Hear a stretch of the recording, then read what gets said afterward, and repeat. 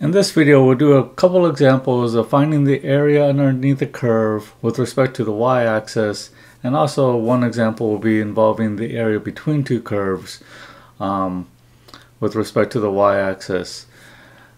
Now for this first example, let's let R be the region between the y-axis and the graph of the equation x equals to y plus sine of y on the interval from 0 to pi over 2, and we're to find the area A of that region R. So for this case, one thing to note is that y plus sine of y is greater than or equal to 0 for values of y between that 0 and pi over 2.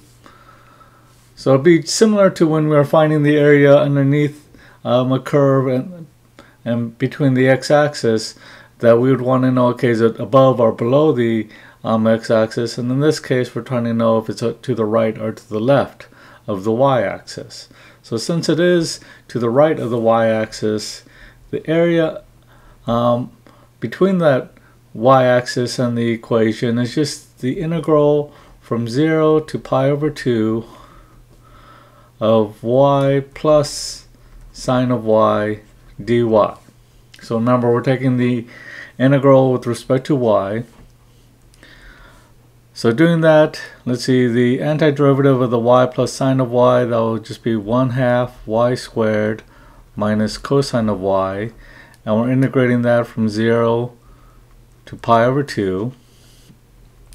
Plugging in our upper limit, that would give us 1/2 pi over 2, that quantity squared, minus cosine of pi over 2, minus plugging in our lower limit, so that would be 1/2 times 0 squared minus cosine of 0. So the 1/2 times pi over 2 squared, that'll be pi squared over 8. Cosine of pi over 2, that would be, so minus 0. And then minus, well, 1/2 times 0 squared, that's 0. Cosine of 0 would be 1, so that would be minus 1. So simplifying that, that would be pi squared, over 8 plus 1. So that's the area of this region in yellow between the graph of the x equals to y plus sine of y and the y-axis. So thinking about it the way we did before when we were finding the area, that we could approximate this area using, in this case, horizontal rectangles, and then we'd add up the area of all those rectangles and take the limit as the width of those rectangles goes to 0, and what we'd end up with is that integral that we just evaluated. So looking at the next example, let's say if we're to find the area between, find the area A of the region R between the parabola x equals to 1/2 y squared and the line y equals to 2x minus 2. So the first thing we would want to do is to, well, first thing before we even do that, you could do this two ways. One is doing it, as we were just saying, horizontally, which would be finding, like, thinking in terms of the rectangles, like the area of the rectangles between these two graphs and adding those up. You could also do this vertically, except you'd have to break it into two pieces,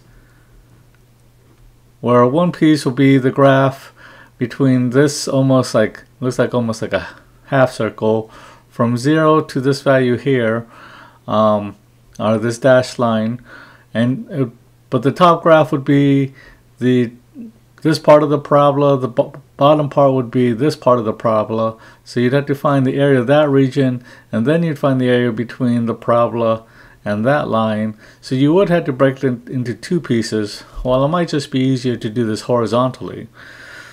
So the first thing you would do, if you notice, this line is written in the form y equals to 2x minus 2, so it's solved for y. So what you might want to do is to solve it for x. So that means like add 2 to both sides, divide both sides by 2, so you get x equals to 1/2 times y plus 2. And what we'd want to do is to find, okay, what are these points of intersection, although it looks like it's -1 and 2, but let's verify that. So by setting those two equal to each other, we get 1/2 times y plus 2 equals to 1/2 y squared. Let's see, multiply both sides by 2, we get y plus 2 equals to y squared. Subtract y from both sides and subtract 2 from both sides, you get y squared minus y minus 2 equals to 0. Factor that, that'll be 0 equals to y minus 2 times y plus 1.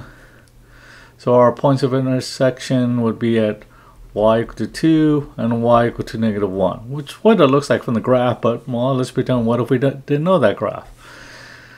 Okay, then what we would need to know next is, okay, which one's above the other and which one's below the other, which one's on, and then what we mean by above, it means which one's to the right and which one's to the left. Well, again, it looks like from the graph that the graph of the line is to the right of the graph of the parabola, which opens to the right. What you could also do is you could plug in a value between that -1 and 2 and just see which one gives you the larger value. And like if you just plug in 0, you would get 1 out of the line and 0 out of the parabola. So that tells us again that the line is to the right. So when we're finding the area, we're taking the integral from -1 to 2, and we plug in the function to the right, so that would be the 1/2 times y plus 2 minus the function to the left, so that would be the 1/2 y squared. Integrating that with respect to y, so we'd have the dy.